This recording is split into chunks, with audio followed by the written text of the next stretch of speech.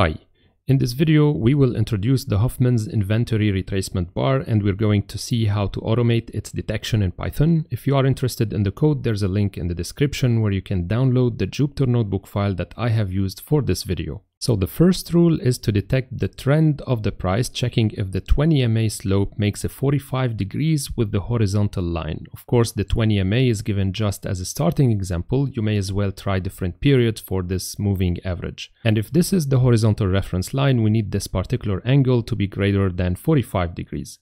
If you are chasing a downtrend, the negative slope would make also an angle of at least 45 degrees with the horizontal line as well. And if you already know this strategy and believe in this 45 degrees myth, I have to remain skeptical on this, and I am going to show you why it's impossible to define this angle on a trading chart when we will plot this indicator in Python. I know it might sound mean towards fellow YouTubers publishing this indicator, but looking for the 45 degrees angle on a variable axis scale is mathematically meaningless. But there will be a solution brought by Algorithmic trading, so bear with me. We will check this out in a while. As for the second rule in this strategy, we're going to search for the candles where the tail is at least 45% of the complete length of the candle.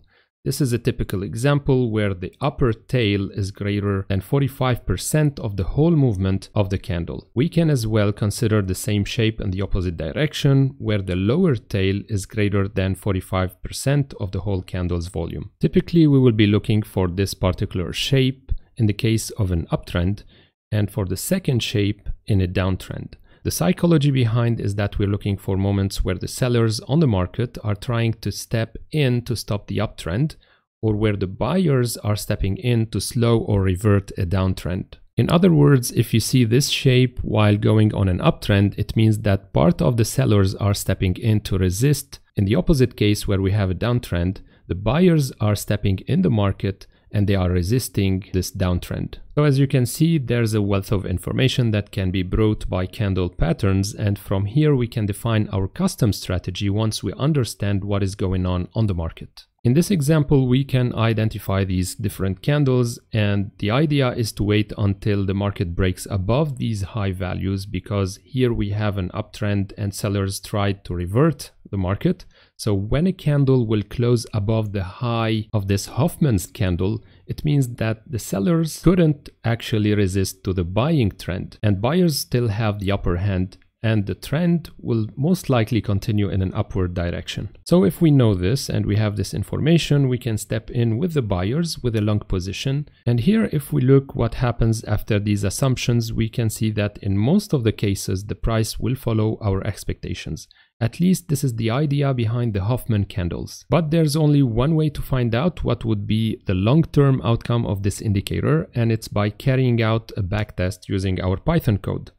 I want to keep this video as short as possible, so here we will only explain how to detect the Hoffman candles and generate a signal when we have one. And in another video, we will use this indicator in a full trading strategy, carrying out a proper backtest. So we can start by downloading our data using the yfinance module. I'm importing yfinance as yf, and my data frame will be equal to yf.download function. I'm downloading the Euro US dollar data for 59 days period, the 15 minutes time frame. So anyway, we are limited if we are using a short time frame to a period less than 60 days. For those who would like to have more data, you can always download these in batches of 60 days and then concatenate and assemble your data frames into one big data frame. And obviously, if you are interested in other currencies like the Bitcoin, US dollar, or something else, you may as well download these. It's very easy using the yfinance module. So once our data is downloaded, I'm checking my data frame, so it's loaded and we have all our data. And now we can just reset the index. If you want to keep the index of the date time, you can just keep it as well, skip this line. But for this example, it's easier to use an integer value index like 0, 1, 2 up to the number of lines or the number of rows we have in this data frame. Then we can compute the exponential moving average, which I'm going to add as a new column into our data frame using the pandas underscore technical analysis package. So it's the pandas underscore TA as TA, and then I'm using the EMA function providing the closing prices for the candles and then the length is equal to 20, you may as well change this to 30 or 35 or whatever value that fits your strategy. Then I'm going to compute the slope of the moving average. And for this, we have to consider the number of points of the moving average to be taken into account. For example, I'm taking 20 moving average values and I'm going to compute the approximate slope taking into account these 20 previous candles. The slope values are calculated and stored into a new column into our data frame, which I'm calling slope EMA. So I'm just verifying here if we have our new columns added into our data frame, which is the case. We can continue and start computing our signal. First of all, I'm creating a new list that is initialized to 0 values of the same length of our data frame that would contain our signal. Then I'm defining a new variable called slope limit, and this is very important because this is what will be replacing the 45 degrees angle with the horizontal. In other words, this is more like the tangent of the angle instead of using simply the angle itself.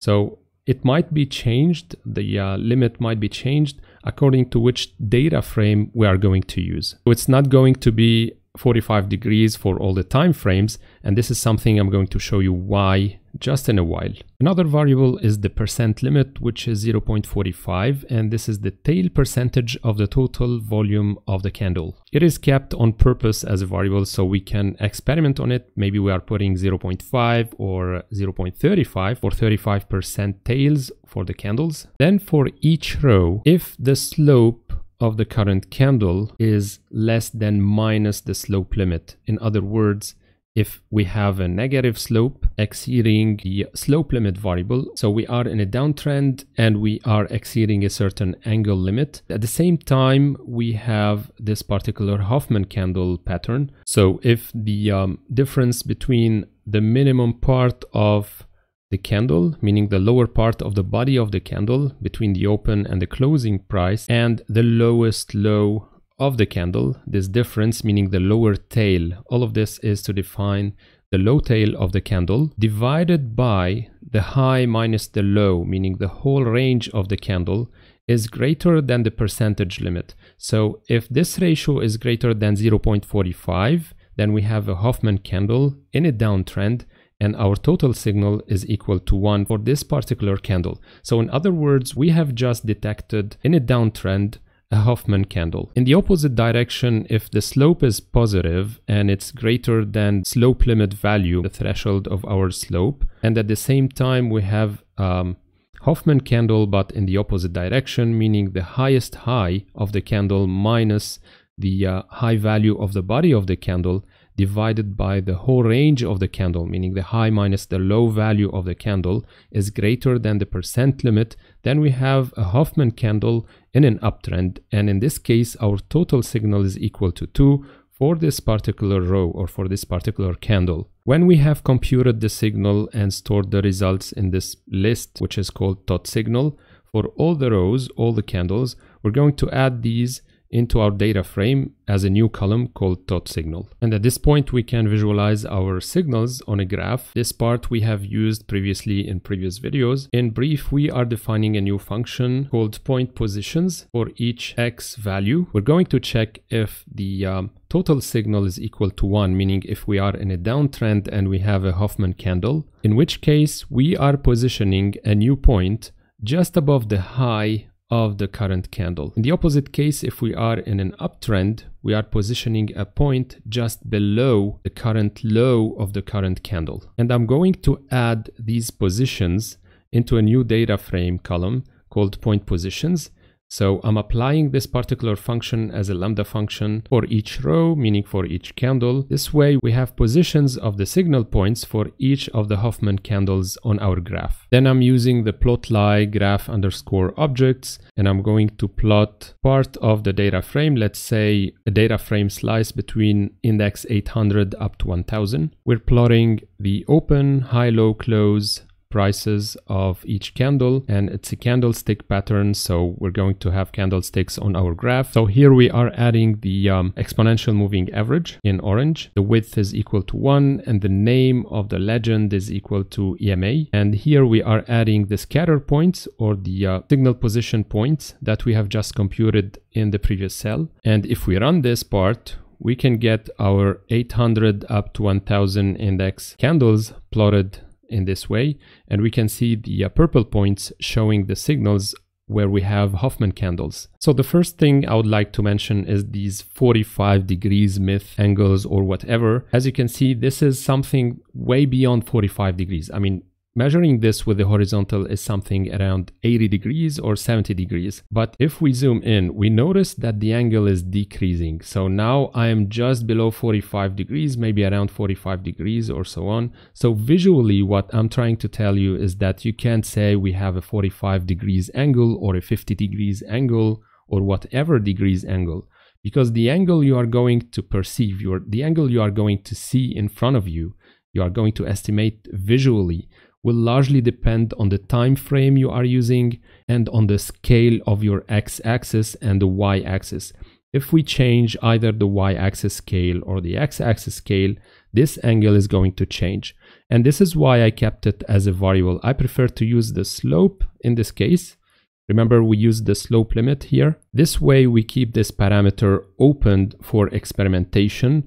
We don't fix 45 degrees or whatever threshold we are going to use, because it is going to depend on the time frame and on many other parameters. The second thing we can notice is that we can check some of the candles. This is true, it's a Hoffman candle, we have an uptrend, and by the Hoffman strategy, every time we have a break or a candle closes above these high values, in this case, it's more likely showing that the trend is going to continue in an upward direction. We can verify this by checking some of the examples that we have just detected using our algorithm.